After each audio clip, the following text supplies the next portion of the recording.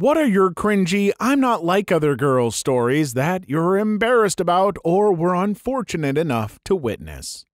Story 1. Friend of mine started dating the single most dramatic girl I've ever met. We lived on the 4th floor. We always took the elevator. So we all get in to go down to the lunch hall, and she literally dashes for the corner and starts rocking back and forth in a really sad act of being terrified. He runs over to hold her and explains she's terrified of elevators. First, she lives with us on the same floor for 2 months, and we've all seen her on the elevator acting normal. Second, if you were really terrified of elevators, you'd just walk the 4 floors. It wasn't even that far up. Third, her acting was just terrible. Of course, a few weeks later, she forgot all about it and went back to acting normal on elevators again. I really like this story. Fun fact, I am actually really anxious on escalators, but I just tend to tense up and be really conscious of where my feet are. But I still ride them when there aren't other convenient options, so I would have tried giving the benefit of the doubt here, but it sounds like she was full of it. Story 2. In high school, one of my teachers asked everyone to say one word describing themselves, and I said, classy. I die inside every time I remember it. Story 3. A girl at school once commented on my Facebook picture, "You look cute, heart," and edgy me said, "Thanks, you're not getting a heart back, that would be dumb." Story 4. I remember being like 14 and this 16-year-old guy asked me what my fantasy was, and I said, "Well, I mean, most girls would like to have Prince Charming on a white horse, but I don't like horses. I'm just different like that." He definitely meant naughty fantasies, not like romance, but I needed him to know I was cool and didn't like horses like other girls. This is so frickin' funny. Story 5. I used to think I was so cool for not knowing how to order a Starbucks drink because I just drink regular coffee. By the way, I've always hated black coffee. I pretended to like black coffee for so long. So good to be in my mid-20s and not care/feel like I drank battery acid. Look, you can't appreciate the complexity of a perfectly brewed cup of black coffee. That's fine. But don't pretend like you've ascended because you like the taste of cream and sugar. Granted, Starbucks isn't brewing anything I would seek out, but still, black coffee is so good, I am literally going to stop recording and go make myself a cup right the hell now. Story 6. One of my best friends in high school decided to take a class in car mechanics. This friend also had zero interest in cars. When I asked her about it, I found out she has this fantasy of being that girl who walks into a boys-only class and shows them all up. When she got to class the first day and there were 3 other girls enrolled, she was pretty unhappy.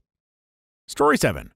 I have the reverse version of this story. I'm a gay man, but hadn't come to terms with that at this point in my life, 9th grade. I had a girlfriend, but we were both good Christians, so we mostly just watched Disney movies and hung out. One night we were lying on the trampoline after watching Pocahontas, and she said, "Gustav Holler, I like you because you don't want what the other boys want." She was absolutely right.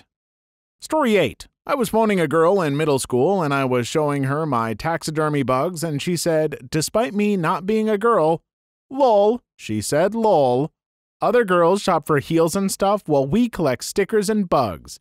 LOL. I can't tell if she said LOL or lol. I don't know. I don't even know what I'm supposed to say. I switch back and forth. I don't say it in my life. So, those of you in the comments pointing it out, that's why, because I'm an adult and I just laugh. Story 9. A girl I had an extremely brief, not even one-night stand with sent me a questionnaire survey she made over a year later asking me how she had performed and what would I change about her. We hadn't really talked in the meantime nor since, but I did fill it out for her for a laugh. I didn't realize she wasn't joking. I'm pretty sure I recall seeing the girl side of this on TikTok a few days ago. Story 10. I wore Argyle knee-high socks and Converse with my homecoming dress. I wore boxers under my skinny jeans like those emo guys in the early 2000s. I put maxi pads on my shoulders and told people I was going to try out for the football team. Okay, that third one's just funny though. Story 11. I was my best friend's maid of honor a few years back and we were wedding dress shopping and this one quirky bride came in like, "Whatever dress I get has to go with my red chucks. I am not one of those girls who wear heels. I've always been different." And the shop lady was like, Actually, second to a traditional heel or ballet flat, chucks are a super common choice for our many low-maintenance brides. And her whole attitude just deflated. When the kid realizes the counterculture is just a different culture and it's still a group of people who are all similar.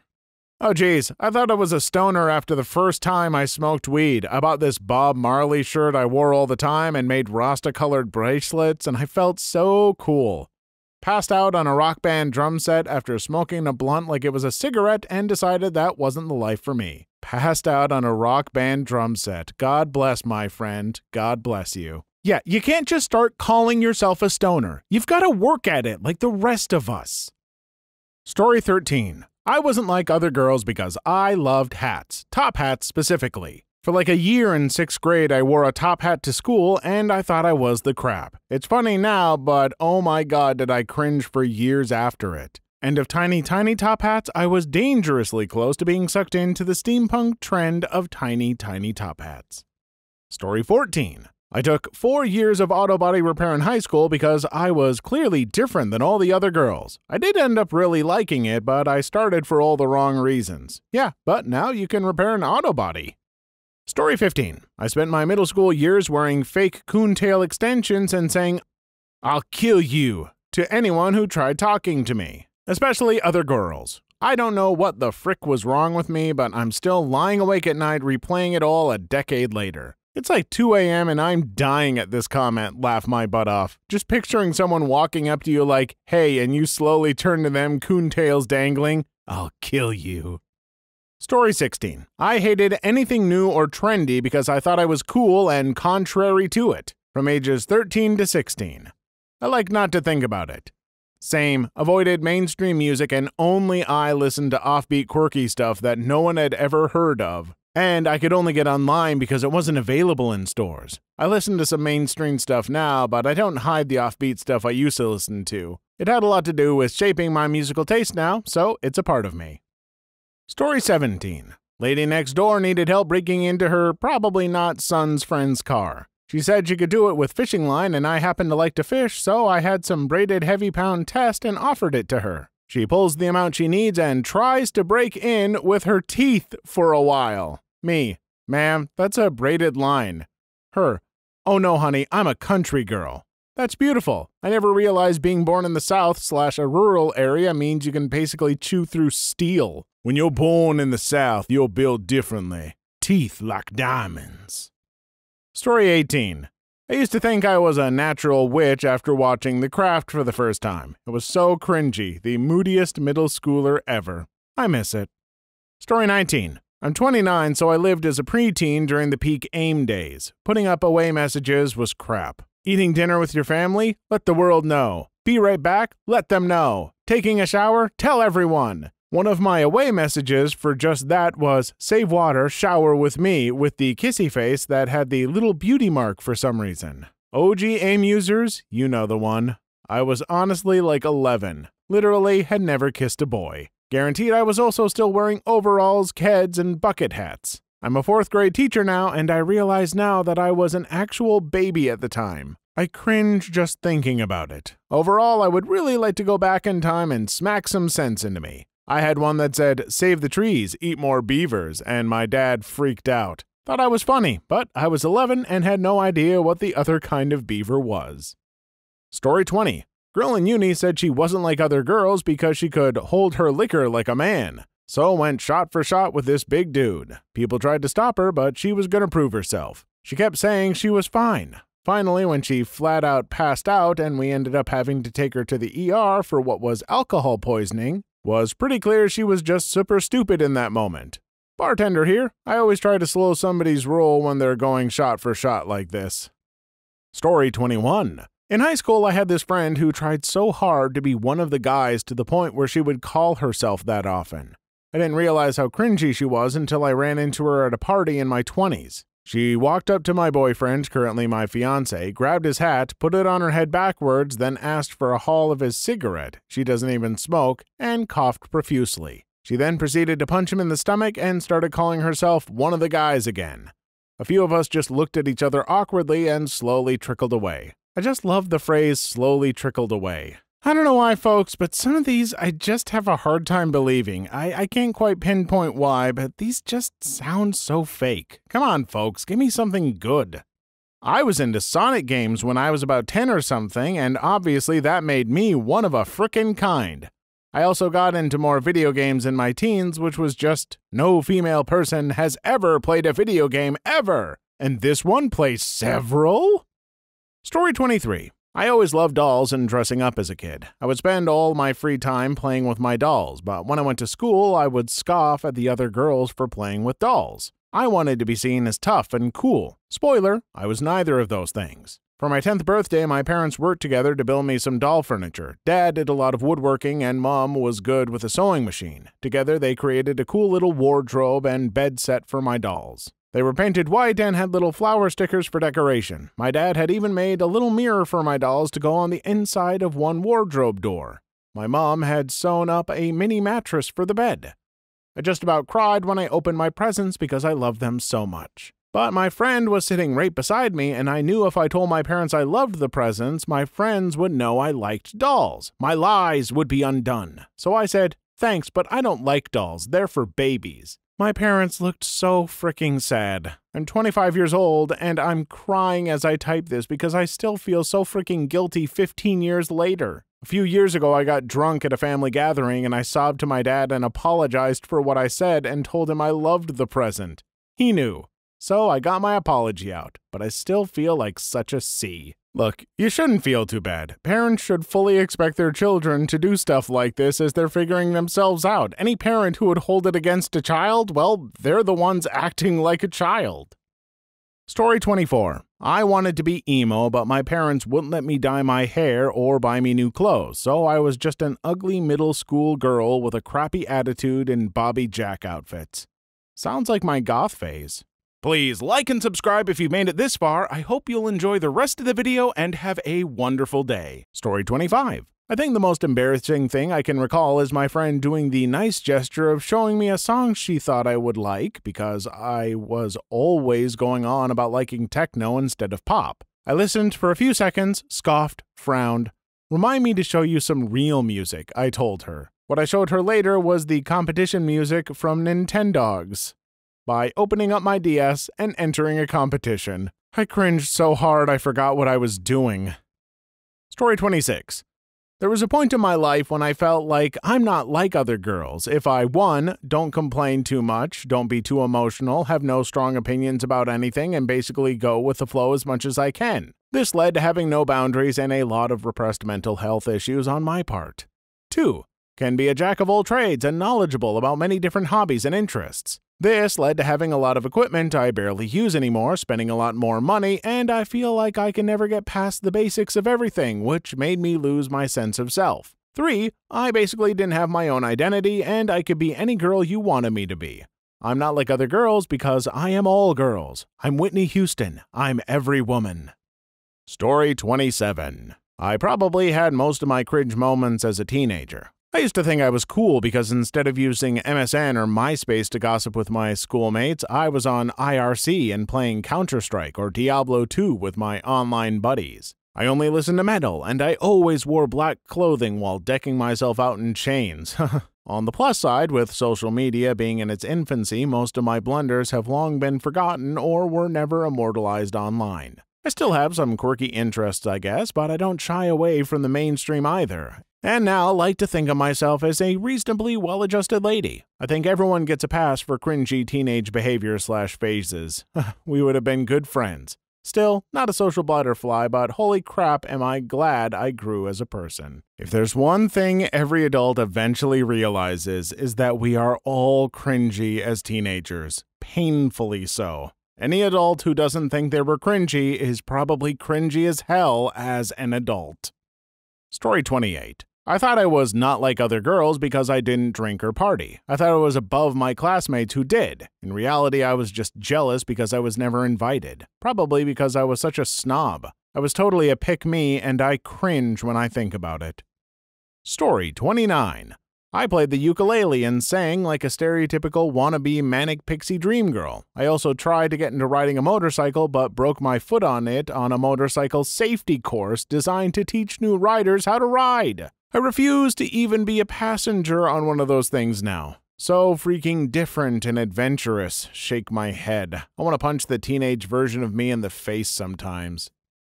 Story 30. Someone I know got up in front of her class in middle school and made a speech about why women aren't fit to be president. No, she doesn't believe that anymore, and yes, she dies inside every time she thinks about it. At least she changed her mind. My mother-in-law told my 4-year-old that she can be whatever she wants except president because women are too emotional.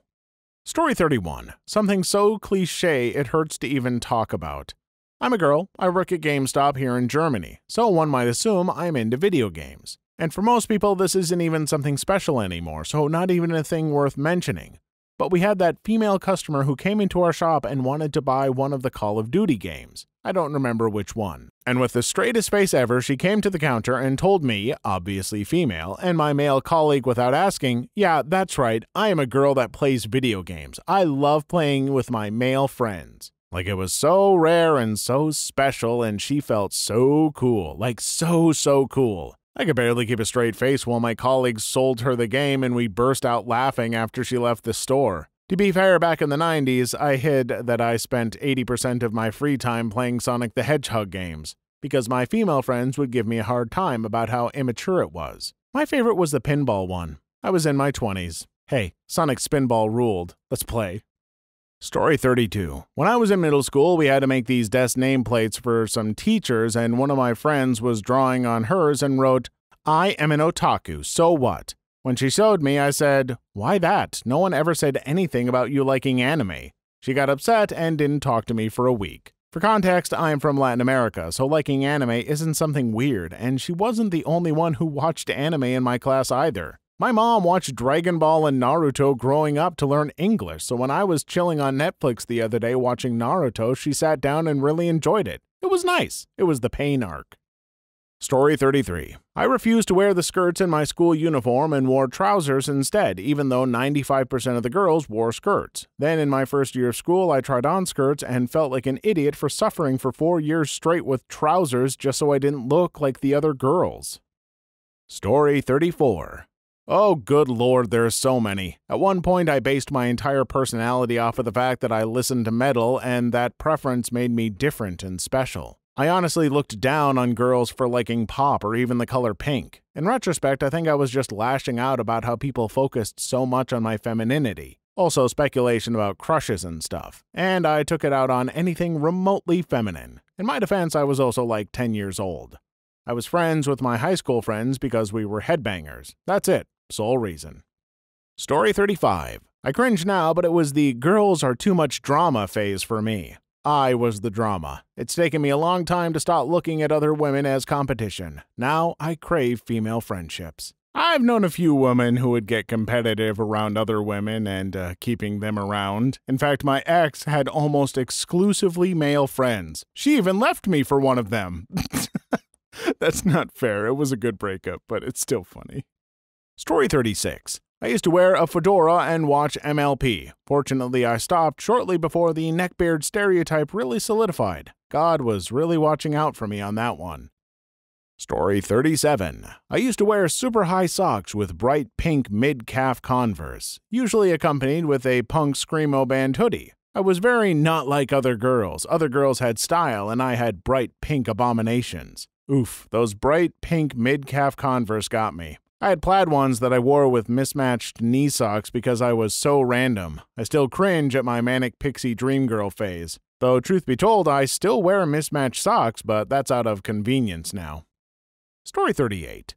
As a teenage girl who grew up listening to classic rock, you can bet your butt I was one of those annoying, modern music sucks, I wish I grew up in the 60s, 70s, 80s, etc. type girls. Thankfully, I grew out of it, and if I could go back in time and talk some sense into my younger self, I would. Story 39. This was in middle school, but back when I was the ultimate pick-me girl. I hated One Direction and was very vocal about it. I had no reason. Everyone else loved them, so I wasn't like other girls. Same with Justin Bieber, but he did turn out to be a dong. Story 40. Technically, I'm talking about a guy, but it's basically the same. So we were in Spanish class, 8th grade. We were in a unit about activities and how to say what you like to do and what you don't like to do. One of the words was listening to music. One kid in my class who was infamous for being extremely pretentious raised his hand and said, "Is there a word for making music?" This on its own isn't that bad, I guess, but after the teacher answered him, the teacher also said that making music is cool. The kid started saying, "Yeah, I'm a musician. I think a lot of people think I'm pretty out there because of it." Then he started talking to the kid next to him about his music the entire class. Oh, and another story with the same kid, we were in drama class one time. Every class we would get a question we have to answer when roll call gets to us. On that day, the question was, "Who is a musician you really like?" Well, it gets to that kid, and I crap you not, he says himself. Hey, they say that you need to love yourself, just maybe not so publicly and in such an absolutely cringeworthy way. Story 41. With almost everything I did, I felt proud of myself for supposedly not being like other girls. I didn't wear the same type of clothes other girls wore, I didn't wear makeup, I was so unique because I liked anime, all that kind of stuff. I tried way too hard to make friends with guys because apparently I thought they were better than girls for some reason. I cringe looking back on it, but I also feel sad about it. Girls shouldn't feel pitted against each other. Despite my best friends being girls, I thought that I didn't get along with other girls in general because I wanted to distance myself from the media representation. Exactly the same as you about trying to make friends with guys. I was so dumb.